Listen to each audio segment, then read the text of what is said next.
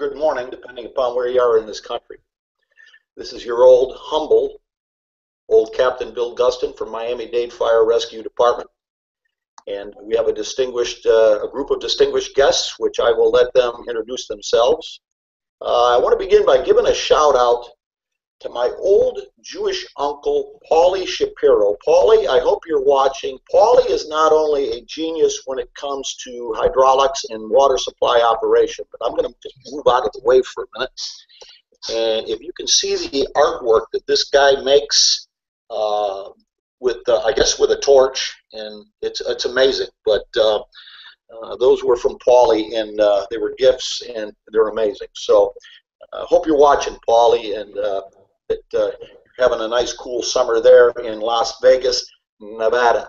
Then we'll start off. I want to remind everybody that we are being sponsored by Key Hose. KeyFire.com is their webpage. And, there's been a lot of talk lately, a lot of conversation about the pros and cons of an extended lay with a trunk line, say a 2.5 and 3 inch line, wide off to a smaller, let's say 2 inch and 3/4 lines.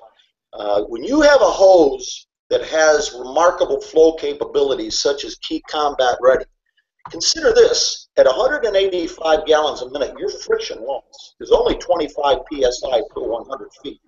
You could easily stretch 500 feet. That's 10 lengths of Key Combat Ready hose. You'd have a friction loss of 125 gallons or 125 psi. And then with a low pressure 50 psi nozzle, you're looking at 175 psi. So there are some textbooks. There are departments.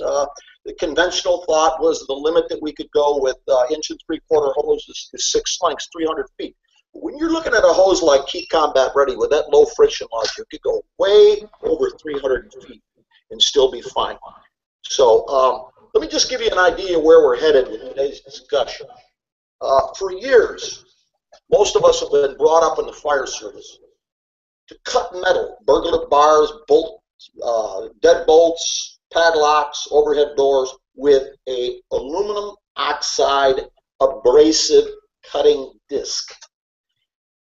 And they cut great, but they've got a couple of shortcomings. One is, as you cut, the diameter decreases, which means your depth of cut diminishes. Secondly, I don't know any firefighter that has any experience on this job that has not witnessed a catastrophic failure of those types of composite discs. And that is not in any way to demonize that industry. For the money, you can't get this kind of disc, and it's still being used by a lot of fire departments.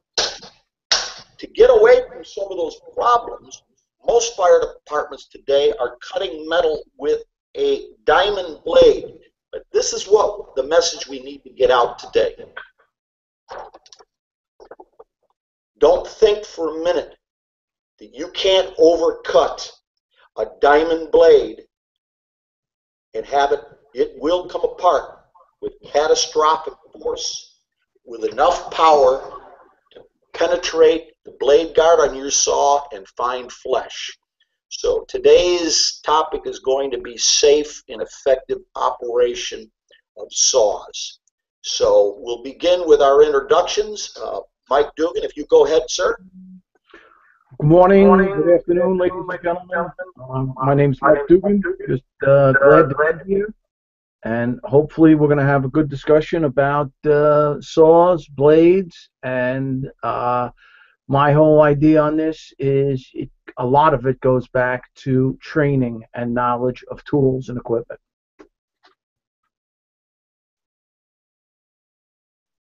Sir.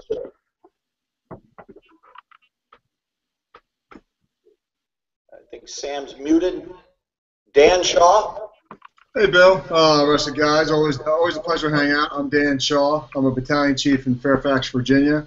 Also co-author of 25 to Survive, and I think I got tricked into coming onto a hangout to talk about truck work because this is way out of my avenue. But I'm looking forward to a great conversation.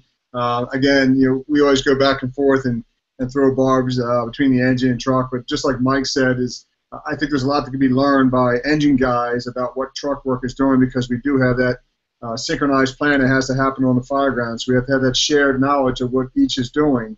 And there's a lot of experience I think we can share across the board. So I'm sure it'll be another great conversation for the Hangout. Okay, and Clark? Good morning, everybody. Clark Lamping here, Captain, Engine and Truck 11 from the Clark County Fire Department, Las Vegas. Again, as always, I am honored to be here with this group of individuals talking about fire. Love it. And Sam. Sam's a newcomer to our group, and he brings a lot to the table. So, Sam, if you go ahead and introduce yourself, sir. Yeah, I'm a lieutenant with the Wichita Fire Department, and I'm convinced that you brought me on here to make everyone else look smarter. Well, Sam, Sam, there seems to be somebody, since you're a young guy, I hate to be looking over your shoulder and second-guessing what you're doing, but in a sense, I am. Okay, yes. So, don't I'm looking at a hashtag. A lot to the table, he can barely get his head above the table. All right. Okay, everybody, here, I want to show you another picture. And I don't want to, in any way, denigrate the, see if I get back, the diamond blade industry. In fact, this is not a blade. This is not a blade. I have a stack of equipment right here, my props. This is a blade. This is a blade. And you can tell it because it has carbide tips, and these are called gullets, of blade chops. Of blade chops. This is a grinding disc or a grinding wheel. This is a grinding wheel or a grinding disc, and you'll notice, and I'll tell a little story about this later, this is a result of some firefighters that were a little bit impatient when cutting an American 2000 lock, which are not easy to cut, at least not in a timely fashion. And then this is an interesting, and I want to ask you guys about it because we call this a carbide chip, and I apologize for its condition. It's been laying in my trunk and it leaks. These are chips of carbide, and it's a multi-directional blade. 1 year at FDIC, we cut the hoods and trunks of 100 cars in 2 days, and the only thing we did in between the 2 days is change its rotation. Now, having said that, it is very important, and this is one of the problems where we come into problems with diamond discs, grinding wheels, blades, if you will, is there is a definite rotation. And if you put it in the wrong rotation, you're asking for trouble. You're asking for premature damage. So I'm going to begin with a discussion about fuel. Ethanol is the nemesis of two-cycle engines. If any of you fellas or of our viewers have boats with two-cycle engines, any kind of lawn implement, you know that the ethanol is terrible for those engines, especially in a place like Miami, Florida, because of the high humidity. What happens in the course of 30 days, the humidity is attracted by the alcohol in that fuel, which can be at least 10%. The alcohol absorbs the moisture. You know that when the moisture is absorbed, it forms a layer of water on the bottom of the fuel. This is called phase separation. And in as little as 30 days, your fuel can be no good for your saws. Many manufacturers recommend that if you are not using any kind of preservative, I'm not talking about the oil additive, I'm just talking about the preservative. So I would like to start with the discussion with that. Have you experienced problems with the fuel with your two-cycle saws, and what are you doing about it? Mike? Well, I've experienced it. The fire department in the city of New York runs all of their power tools at least weekly to avoid that, plus the running on the rigs and everything else. But the ethanol is burning the motors out faster. At home, because I'm a tool nut, I have all my tools. I buy the gallons of the ethanol-free fuel at the local hardware store, and I keep it in my two chainsaws, in my snowblower, because it does not affect the carburetors. I keep it in my generator because you can store it up to 2 years, even though I turn the fuel off to my tools and everything else, but it destroys the carburetors, it destroys the engines, so I don't use it at home. And fire departments, my chainsaw is a lot cheaper than a fire department chainsaw or a fire department rotary saw, because I'm buying the civilian model of the tool. And the damage we are doing by not spending the money on the fuel is ridiculous to what we're doing to our tools. And I think, as somebody who respects my tools, I have 3 gallons of it in my shed right now for my tools. We're lucky here because we have such an aquatic industry here that there are fuel stations in the Miami area where you can buy what they call recreational fuel, and it is free of ethanol. You see people pulling up their boats all the time. Sam, do you have any thoughts on the fuel mixtures? Yeah, absolutely. We just a couple of weeks ago, we got a reserve saw in. Once we shut it off, we were having to let it cool down. We were having a lot of problems with it, getting it restarted. We couldn't figure it out, and so we just said, hey, let's just go dump all the fuel out. We'll dump out the gas can as well, and we made a new mix, and it's been running great since. And I can tell you this, our saw expert on the department said the #1 reason saws come in as damaged or not working is bad fuel.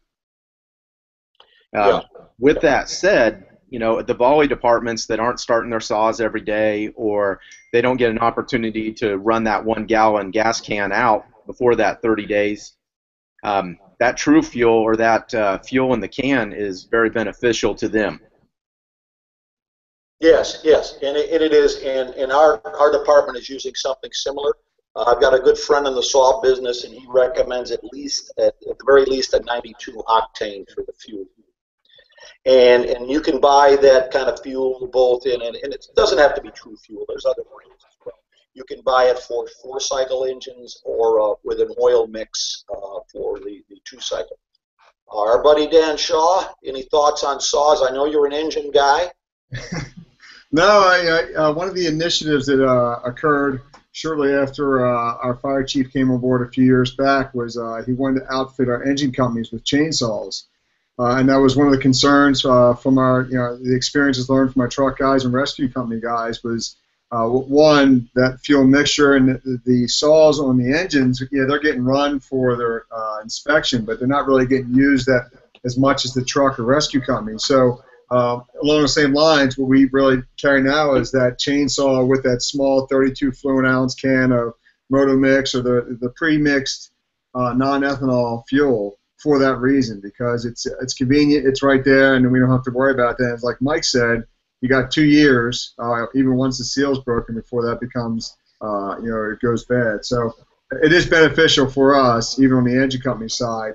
But yeah, I think everyone is fortunate. It's the beauty of the fire service. We share information, so everyone kind of already was on the up and up about how this stuff was just eating the insides out of our saws. I'm interested to hear what Clark has to say, because there's no humidity in Las Vegas. So do you have as much problem with ethanol-laced fuel, or do you use it?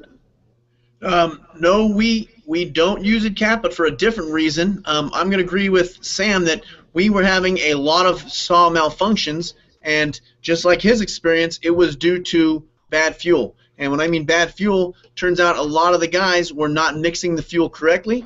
So we went across the board with that product, that pre-mixed fuel, comes delivered in cans. So we have the ethanol-free fuel in straight fuel, and then we also have the 50-to-1 mix in a can, and it eliminated a lot of our problems. And the logistics guy said the cost of that fuel, the extra cost of that fuel, is not a problem compared to what we were paying to fix all of our saws. And it was routinely saws were breaking down just because guys accidentally were mixing the fuel mixture wrong. So that's the experience we had. And you're right, Cap, with we have zero humidity in Las Vegas. I think we have half a point today, and I'm miserable. Half a percentage humidity, and I'm absolutely miserable today. So, yeah, so that premixed fuel really is working for our department. And one of the other things I saw that I found very, very interesting is a lot of our newer members coming up have not run tools at home, have not run saws at home, don't know it. One of the problems we had was the Hurst tool runs on straight gas, but the kid is putting the 50-to-1 into the Hurst tool. Or the saw runs on a mixture, depending on the saw types. It could be a 50-to-1, could be a 40-to-1, and they're mixing the wrong fuels. And the containers get switched around, and all of a sudden what you think is straight gas is going in it.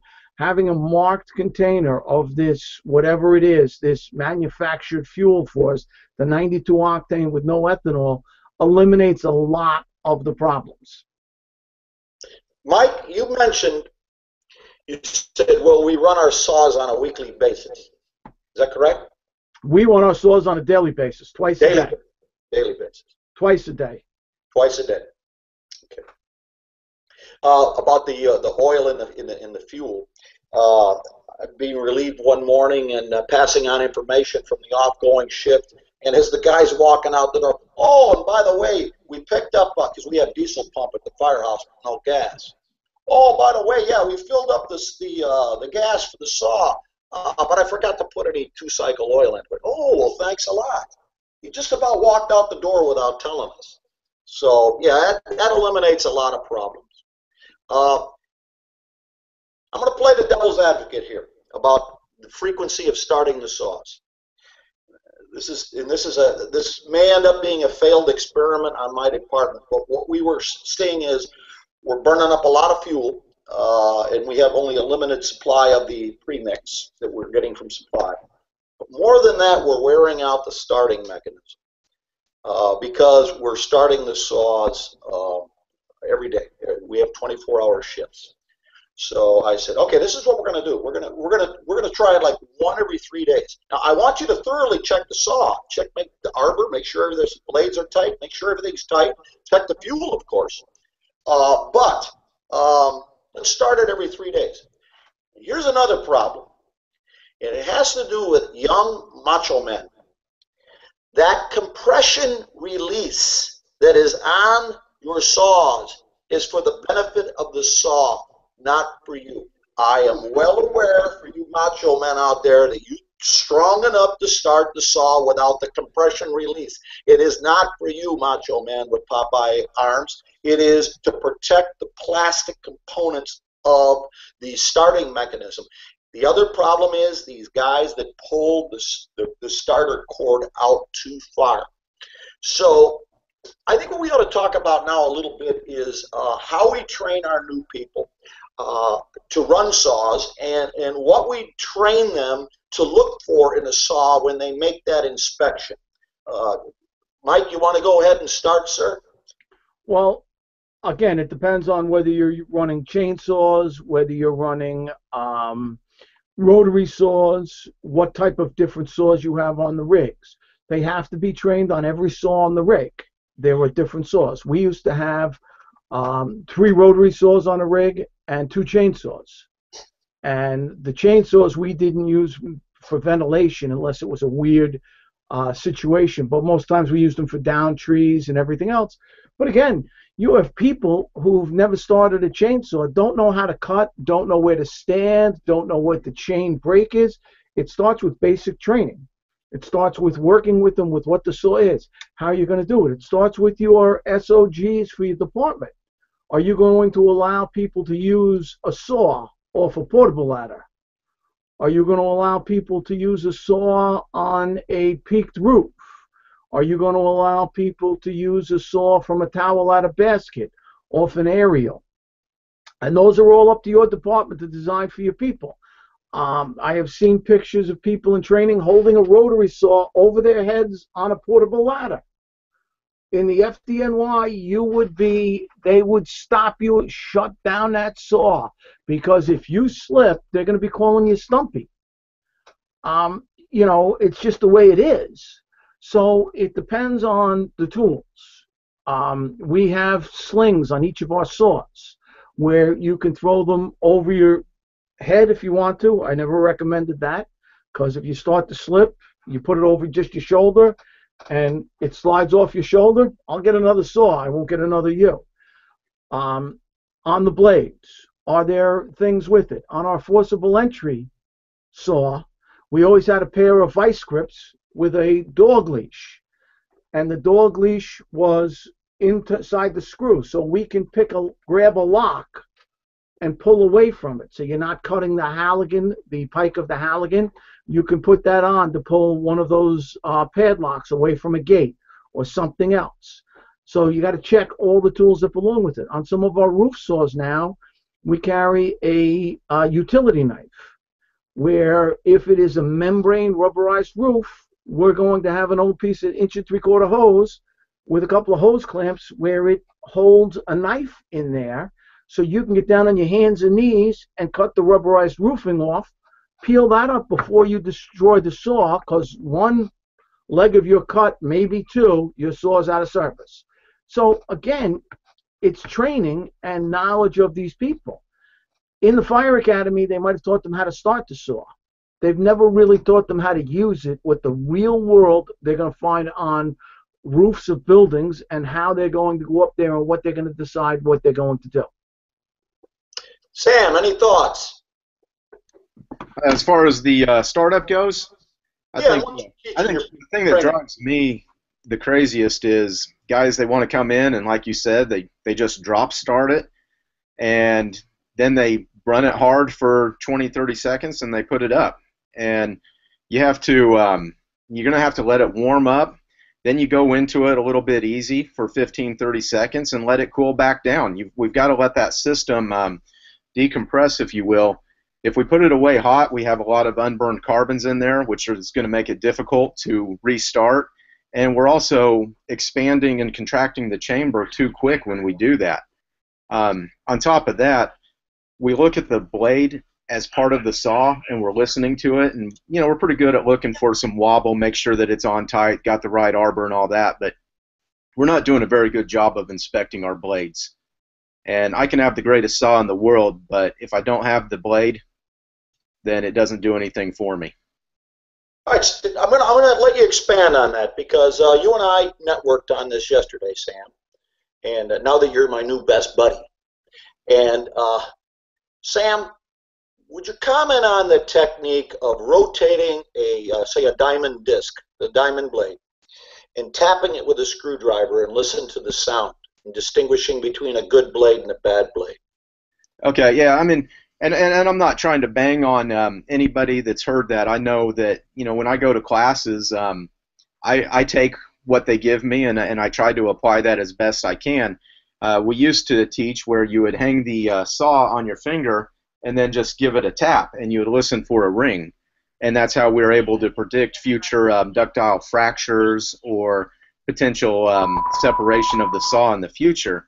The problem with that is, if you look at the physics behind that, it's the vibration. And so depending on which direction you hit it, how hard you hit it, the angle at which you hit it, you're going to get a lot of different pitches. And that's the video that I showed you yesterday. Was I can hit a bad segment and get the same sound out of a good segment. So what we really need to be doing is looking closely at the entire 360 degrees of that blade.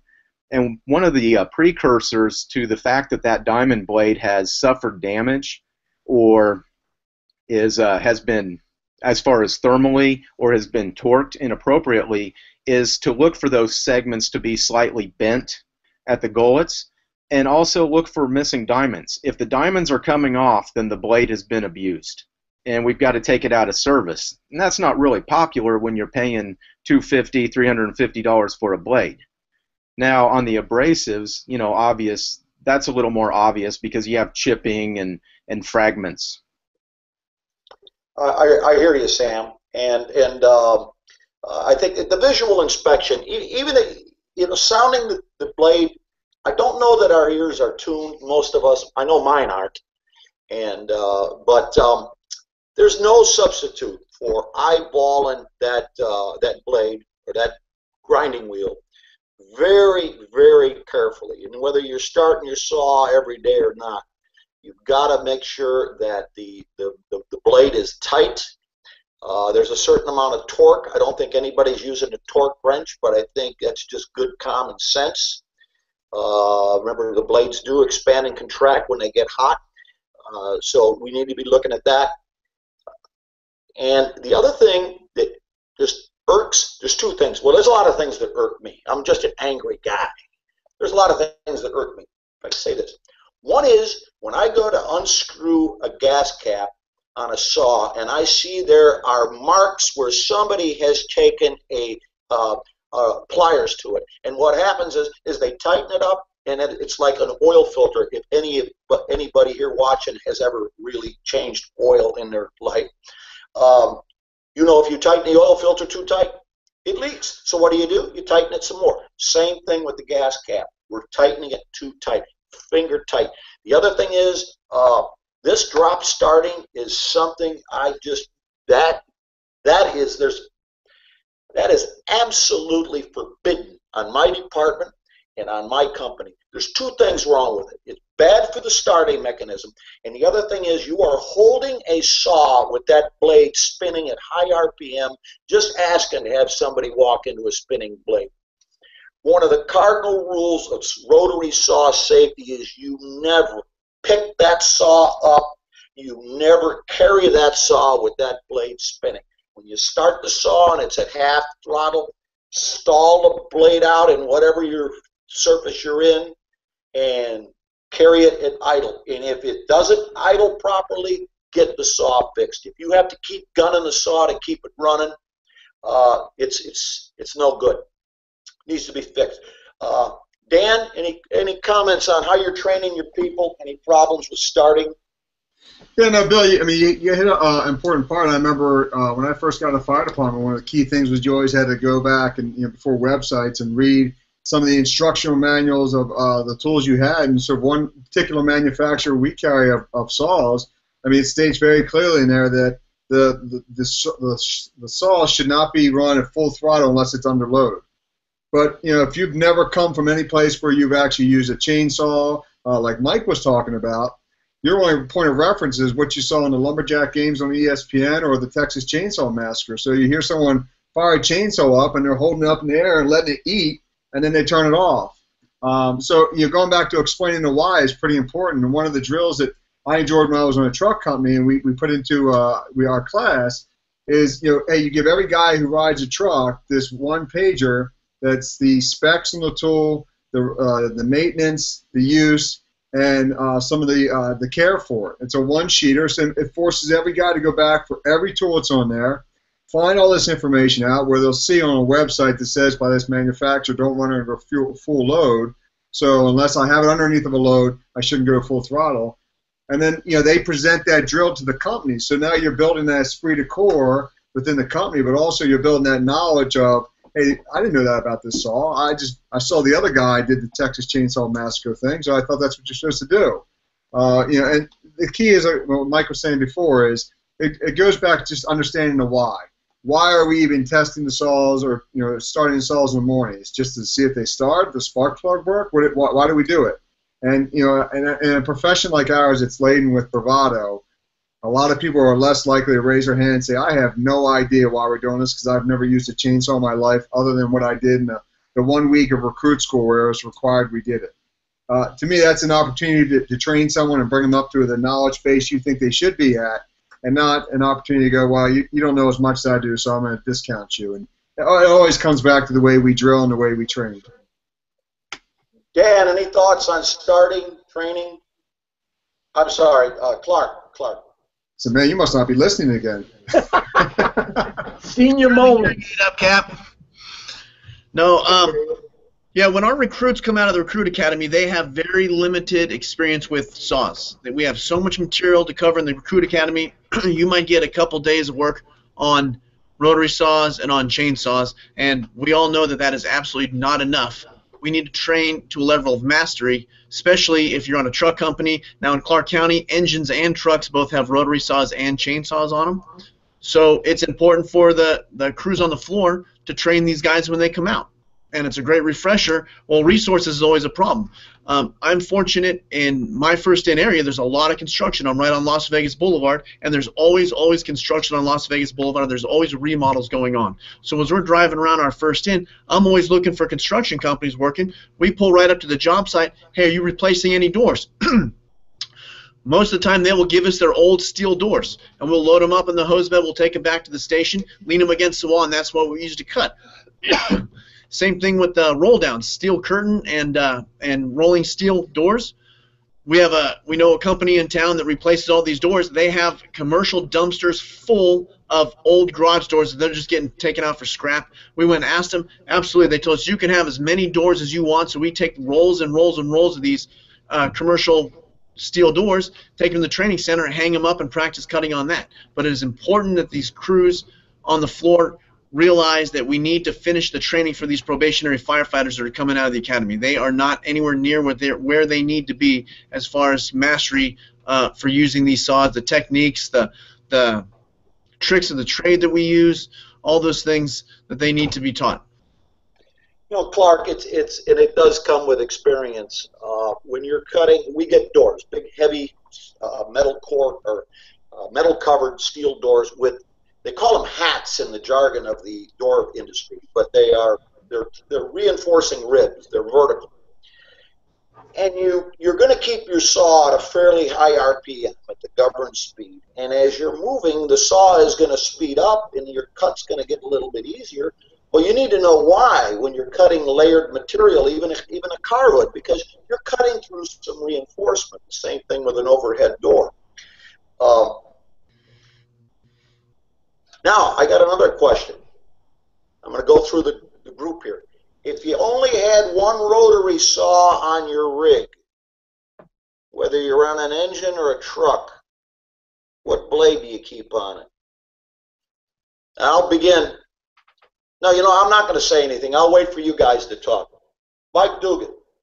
Well, first off, I would like to say thank you to Key Hose for sponsoring us. That's keyfire.com. Key Hose, we appreciate them sponsoring this, and we just wanted to get that covered. And I happen to have a Key Hose key ring. Well, so, you know, Mike, if I could get one of those key rings from Key Hose, I would heap all kinds of praise on Key Hose. But I'll send you one, Bill. It's the hose that I use on my company. I've been using it for several years. I still think you can't beat it in terms of flow capability, as I discussed at the beginning of this get-together, but also flexibility, unbelievable kink resistance, even at low pressures, which is really a big consideration nowadays. So don't go cheap on hose. You get what you pay for, and you will not be disappointed with Key Hose. And also, when you contact keyfire.com and get some samples to try out, don't use theoretical friction loss charts. Arrive at your own friction loss by your own flow tests with a pitot gauge or a flow meter that is properly calibrated, because you will be amazed at, August 24th when the White House burned. I was on that one. But I was also I was off on a Kelly day for the Chicago fire, so and Cal really took a lot of hits. I got to tell you, but I wasn't there that day. Well, but, we do know though, Bill. We do know, Bill, that Ben Franklin was your probie. That is correct. But I used to have to shovel up after the horses, so that was and I got another great story for you. Old guy story. My dad gets on the Chicago Fire Department in 1948. World War II veteran, great shape. He goes on Truck 3, which is downtown. The captain takes him out back. Son, I need you to chop through that railroad tie. Well, my dad's in great shape. And I don't know if you've ever seen the axes in Chicago, but the blades are about this big, and they keep them sharp. So my dad cuts through that thing like a lumberjack, and then the captain says, okay, switch hands and cut to the left side. What? Well, why? Well, when you're on a roof ladder, or they do a lot of chopping around a soil pipe that comes up the floor, well, as you can imagine, it took quite a time for him to cut ambidextrously. And that's a skill that I certainly don't have, but I think it is important that our firefighters become proficient with an axe before they ever pick up a saw. Because I hate to use the old cliche, but the axe always starts. Now, let's get back to the question. What blade would you carry if you only had one saw? Understanding that you could change the blades. I would carry what we consider a forcible entry blade. Because of the district I was in, with the roll down burglar bars, the gates, the locks, and everything else, because gaining entry into the saw, the guy up on the roof can still vent, because we're going to try to prevent any kind of a backdraft in commercial structures. I used to train my guys how to go through the roof without a saw if we didn't have a saw, how to use the back of an axe to go through a wooden roof, how to figure out a different way to do it, how to chop a roof. But cutting the metal, it's very, very difficult to get through any kind of a fortified storefront without an abrasive disc to cut through some of that metal. Now, I used to teach them different ways that aren't in the books to cut the roll-down gates, and what I would have them do is above the locks on either side, if we had a roll-down gate, take a Halligan, put a hole in one of the slats, turn to the other side, try to get it in the same slat, put a hole in the slat, then cut a straight line. Pull the slat out because the doors come out, pull the other slat out through the hole you put in there with the Halligan, banging it out with the axe. Now the upper part of the gate goes right up. You could take the glass, and the engine can have the whole ceiling of the building to start getting water in there while you're getting the rest of the gate down. It's only one cut. It's not the triangle cut. It's not overlapping where the metal's starting to get, because that's where we end up having a lot of damage done to our saw, because the metal weaves back and forth because we've cut 3/4 of that cut, and that's where we can get that wobbling because the metal moves on us. So I used to like the center line cut, and you'd put the point of the Halligan, you put 2 holes on either side in the same slat if you could, and then you put the fork of the Halligan in, use an axe, drive it out, and then you can push the rest of the gate, if it's above the locks, up. Dan Shaw, I think he's one of your cadre. His last name is Troxel. I believe he's on a Washington, D.C. Fire Department. Yeah, Danny Troxel. Aces. Yes. He wrote an article, I believe it was in, we can say it now, Fire Rescue Magazine, because it's part of the Penwell family. An excellent article on forcing overhead doors, or roll-down gates, roll-down security gates. It's very similar to what you were talking about, Captain Mike, and you need to make that, you should avail yourself to that. I don't know if you can Google it or what you can do, but the fellow's last name is Troxel. He's on D.C., isn't he, Dan? Yep, D.C. Okay, same question for Sam. If you only had one saw on the rig, understanding you can change the blades, but if you only had one saw, what blade would you keep on it? Diamond. I'd run a diamond blade on a circular. Okay. That's a no-brainer. I mean, if I need to, I can get into concrete. If I need to, I can burn through wood. Yeah, it's going to be slow, but we can get through it. And then for the forcible entry, it's going to go through the metal. It just does a lot for us. So, and again, it may not do some things well, but it can do it. Now, somebody's asking me about how many carats in the diamond. Well, you know, a guy like me that's been married like so many times, what I do is I manage to get the engagement rings back from my ex-wives, and then I get a guy to laser weld them on, and it makes a great diamond blade. Great diamond blade. Dan Shaw. Hey, real quick, Captain Gustin. I don't think they make a cubic zirconium saw blade. I'm sorry. Your thing's not going to work.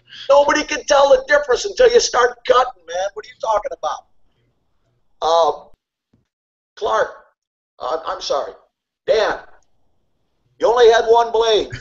What would you use? Do you want Clark to start wearing a bald cap, or you want me to wear a wig? 'Cause I don't know how you're confusing the two of us. Because you're so tan, ruggedly handsome. No, hey, look, I agree with anything Sammy Hiddle says because he's a genius. No, I'm with Sammy, and the key is I think it goes back to, again, this is kind of that slippery slope of what we're talking about is your saw should match the area which you serve, like any one of our tools. So, I mean, if I'm in, one of the things I always kind of despise when someone comes back from a conference, if the best thing you got out of it was, I heard this guy from New York or Chicago or Wichita or Miami said he used this where he works, we should start using it. Well, if you're in an all-residential area, we don't need the same thing as the guy who's in all-world outdoors. So making sure that, take the insight that you're coming from guys like you and Sammy and Mike and Clark, but also incorporate that in your knowledge of your first do in the area you serve, and make sure that tool matches what is the highest probability what you're going to do and gives you the greatest versatility. But don't limit yourself to that knowledge base or that one singular tool. Expand your horizon so you understand what every one of those saw blades will offer, and you're able to understand that why and apply when you see that situation. Clark, you only had one rotary saw on your rig. Whether it's the engine or the truck, which blade? I'm going to have to take a diamond blade, Cap. We could be on a Charlie side, truck is going to go to the Charlie side, we could have to cut a whole bunch of doors open, and if we had a composite blade, I don't think that composite wheel is going to last as long as we need it to, whereas the diamond blade, it's going to cut a little slower, but we're going to get a lot more cuts out of that wheel than we are a composite wheel. Fellas, I got a question for Captain Dugan. Cap, we were taught using similar to that tactic you were talking about where you pull the slat out and the door rolls up. Okay, we were taught that, but we were also taught that you have to be careful if it's a real big door and you pull that slat, that door could roll up very, very quickly and it could hit the top, and we were told once you do that, move out of the threshold of the door because that door could roll up so violently and hit, it could knock the whole door off the brackets and drop the whole rolled up door down in front of you. Have you ever had any experience with that? Have you ever heard that before? You're muted, Cap. I have never heard of them. I've heard of them rolling up quickly. I have never seen one personally fall down. I have seen the video of the one falling down, but that was at a fire where the guys were working at where it was secured to the building, and they took the header down that it was secured to and dropped it down on the poor engine guys who were standing in front with the hose line waiting for them to kind of open up so they could hit the fire. So I have seen that happen once, but I have never seen it. We used to also sometimes, when we put that hole in it, we would put the holes in the door, and then we would cut it.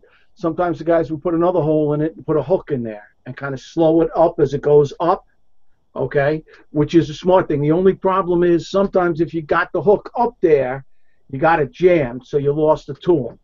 But, the trucks are right there behind you. You have enough to go over there. And the one other thing I would like to say, because I just found it very interesting in today's Hangout, is Dan Shaw admitting to riding on a truck company. I mean, just wanted to say thank you to admitting to us that you were a real fireman for a change. Oh. We've got in South Florida, because of the hurricane force winds, we have the heaviest overhead doors in the country. The slats on our overhead doors, at least every other slat, I'm talking about an overhead rolling door with interlocking slats that roll up into a drum. They're some of the strongest, heaviest in the country. We have to be careful which slat we pull because every other one, at least every other one, is connected physically with what we call a wind tab or a wind lock into the track itself, so that the force of the wind cannot bow in the middle of the door and blow out the ends. I have seen those doors do that several times. Remember that these doors they're lifted and they're lowered with the assistance of powerful torsion springs that are up in that drum, up ahead. And when you cut a portion of the door away, you shift that balance. Those springs are to counterbalance the door. You shift the balance to spring tension over weight of the door. They will go up like a rocket, like an old window shade. boop, boop, boop, boop, boop, and then come right back down just as fast and cut you up like a guillotine. So it's absolutely right. Now, fellas, I did not collaborate with any of you guys on what blade to use. But I've had this discussion with my guys on my company. I come in the morning, we got two saws. One of them's got a wood cutting blade, carbide tip. The other's got the diamond blade. And I promptly switch them back. They want to switch the blade in the morning, that's fine. This is the way I look at it. First and foremost, our responsibility is rescue. That saw is a rescue tool first and foremost. I'm working in the burglar bar capital of the world. People are locked in because they're more worried about the bad guys getting in than them getting out if there's a fire. That saw is a necessity, and I want both of our saws with metal cutting blades. We'll have the time to change it if we go to the roof, but I want both saws with diamond metal cutting blades. Also, Murphy's Law, one of the saws doesn't start, we got the other saw right there to go. But in this day and age, even if you're living out in the sticks, man, I don't see how you can operate without a saw in this day and age, without a metal cutting blade. We call that, Bill, fighting fire in a bird cage. Because it's only going to get worse, brother. Yep. It's only going to get worse. Yep. I got a couple other things. How often, fellas, do you check the tension of the belt? Now, I've been told to do it about every month, depending upon, I'm talking about a rotary saw now, a rotary saw. And when you put a strain on that saw, you know, that belt does have a tendency to elongate, and periodically you do need to tighten that belt. So that's one thing. Also, where do your back? I'm going to ask this directly to Captain Mike. Where do you have your backup firefighter stand in relation to the saw when the saw operator is cutting? Okay, two things. On the belt tensioner, if you haven't used the saw out of fire or something every month, after a good fire where it's done its work, whether it's a forcible entry blade cutting gates or whether it's a roof blade cutting the roof, after the fire, the blade tensioner should be checked. Okay, you should make sure that the blade, when you let go of the trigger, that on a rotary saw, that the blade stops. Okay, you should bury the blade on a roof if you're using it or whatever else, and then be able to pick it up and the blade does not move. Okay, if the blade is running on its own, you're having a problem. You need to fix that tensioner. The person stands behind the guy with the saw. They are his eyes and ears behind them, backing up, because that's where we have a lot of our accidents, because you're down in your boxer stance cutting, and the person is behind them. Whether if they have a rescue harness on, they can hold them by the rescue harness. And we use communications with slaps on the back. Stop. One slap. Simple. The word stop. Okay? 2 slaps. Start cut. 3 slaps. Shut down saw. Okay? Period. However you want to do it. Okay? That's fine. But you have to have some way of communicating with the brother or sister operating the saw, that they know what you want them to do by, 2 slaps. Okay, start cutting. Let's go. Whatever you want to do, whatever your plan is in your department, but if truck 1 is using this, then truck 2 has to use the same signals. It can't be, well, we only communicate with our guys, because if you're at a multiple alarm or you're at the fire and somebody from another company is helping you back up, you got to have the same signals. That they've got to be standard throughout the department. Mike, and I think it's important that the backup firefighter stands behind the saw firefighter, not behind the saw. Because if you throw a carbide tip, if you throw a tin cap, if a segment, or some nail or something should fly, that's where it's going, right in that direction. So we stand behind the firefighter. and you brought up that the signals. You know, we talk so much about the drawbacks of having tunnel vision, but Captain Mike, isn't there a time that you want somebody to have tunnel vision? And when I got a guy running a saw, I want him to have tunnel vision.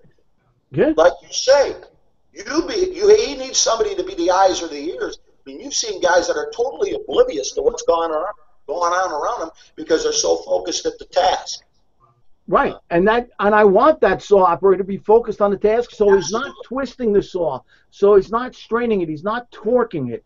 He's letting the saw do the work. He's letting the blades through the gullets cool. He's letting the saw do the work as it's supposed to do by concentrating on the saw. That's why we have given him another set of eyes and ears. Yeah. Sam, we know that overheating is one of the leading causes of failure of a diamond blade, diamond grinding wheel technically, but we call them blades. What do you teach your people to prevent this from happening? The overheating, the loss of tension, and ultimately the loss of a segment. Well, I'll tell you what, if we were going to try to cut through a masonry wall to make another access for RIT, or we're getting into some heavy-duty overhead doors, use that can and try to cool it off a little bit. But other than the can or having a hose line, there's really not a lot we can do other than really watch how much torque we put on it. When we start torquing that blade, we're making it work harder, and now that it's soft and the electrons are moving around inside that blade, we're increasing the chance of getting that gullet to bend, and that's where we're going to get that separation. Torque is absolutely huge. And I'm going to pull up a picture here really quick that kind of plays on what Clark was saying. You know, one of the drills that we just did with our metal doors to make guys ambidextrous and work on their overlap and starting and stopping and torque was, I don't know if you guys can see that, but we had him put a star in the door. That is excellent. That is excellent. There's another picture. And so that does a lot for us as far as building saw mechanics with our truck members. Yeah, and you know, you could go to the junkyard and pick up car hoods. Like you say, Clark goes to a construction site, gets all the doors. They're great for teaching those skills. Remember that when you're looking at a diamond blade, when you see these here, this is for cooling. And if you're running the saw hard and deep into a material, every few seconds you need to back off just a bit and let that saw cool itself. The worst thing is if you start to see the saw get red hot, and then shortly thereafter that saw starts to wobble. When that blade starts to wobble, you better stop cutting because you've either lost temper, you're getting ready to throw a segment, or your blade is loose. So, any other thoughts on as far as technique, cutting safety, Dan Shaw? Well, I mean, I'll just say it from the since Mike just knocked me down for riding a truck for a short bit. Did he hurt your feelings? He did. Well, between that and you calling Sammy your new best friend, I think I'm gonna publicly weep. Yeah. Well, no, we can send you to a safe space if you want, Dan. No, I'm good. I'm good being in the shadows. I'm good with that. Now, hey, from a chief's perspective, one of the things I've really learned that is beneficial is obviously, it's always important to know your people and know their background, who has a construction background, who's aces for that, but also just specifically for my department, and I'll be the biggest cheerleader for Fairfax County forever, but, in my battalion, or my department is a USAR team, and they have the international status, so they go all over the world. So, I mean, I have a group of guys, and one of my companies, my battalion, is kind of the mothership of the technical rescue. These guys have cut concrete in Nepal.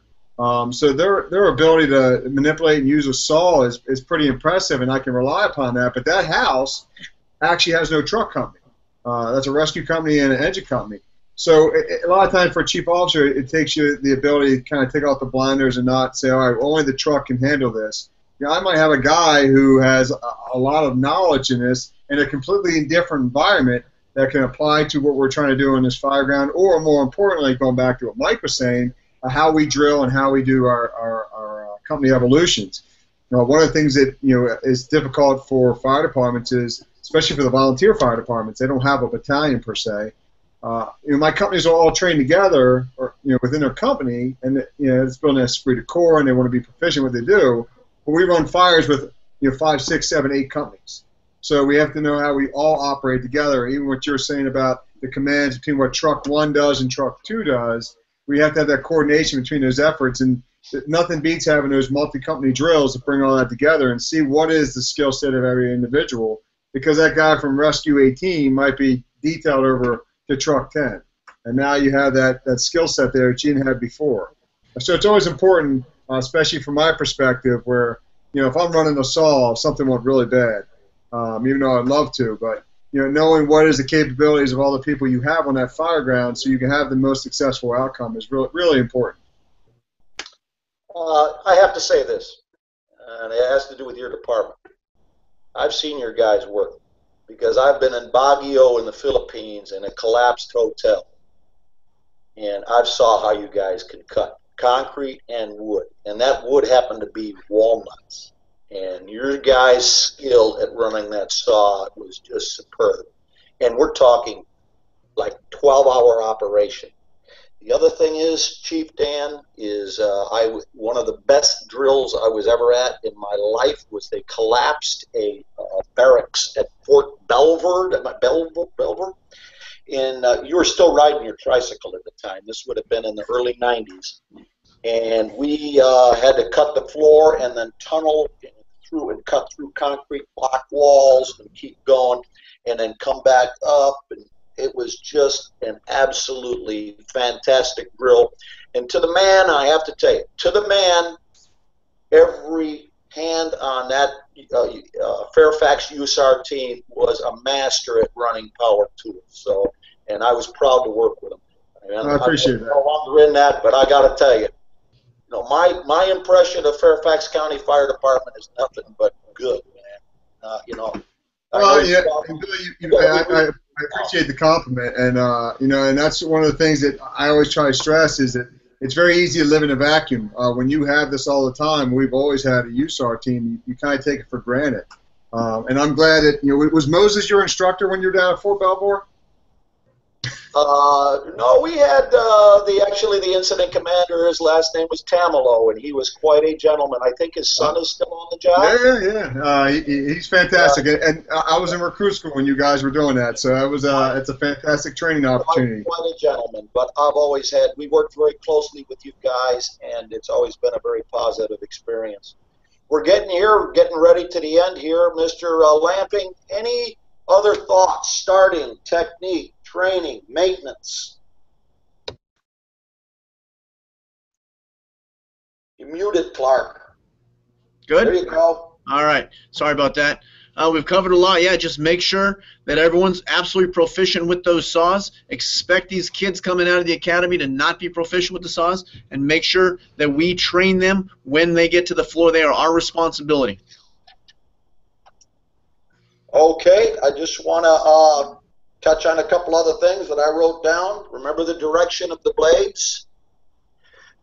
Cool often by lifting the saw blade out of the cut. Don't allow it to get red hot.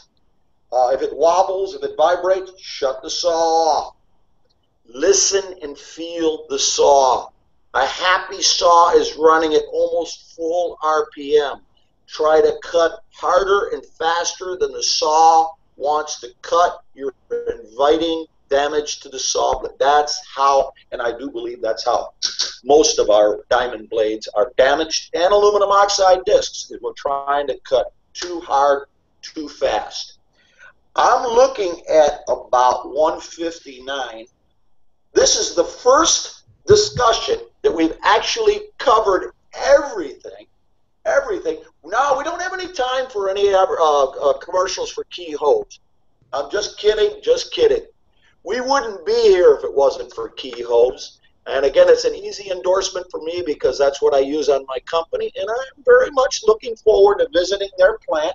We will have a live Google Hangout, not next month, not September, but in October. It'll be my 100th birthday, and I will be there at the Key plant. And if I might die of old age before that, but I understand that they're arranging to have me embalmed, so I will be there one way or the other. But I'm going to be there at the Key plant in L.A. That's Dothan, Alabama, Lower Alabama, next week. Hey, just want to show you something. I know we talked about it last week. I've got the red and the black for our brother fire and sister firefighters, but I had to add this too. Again, God bless the cops. Say a prayer for them. They're going through a real rough time. It's terrible how unappreciated they are, and they are truly our brothers and sisters. So until next month, stay hydrated, stay cool, stay safe, stay healthy, stay happy. May God bless you and keep you safe in our most noble profession.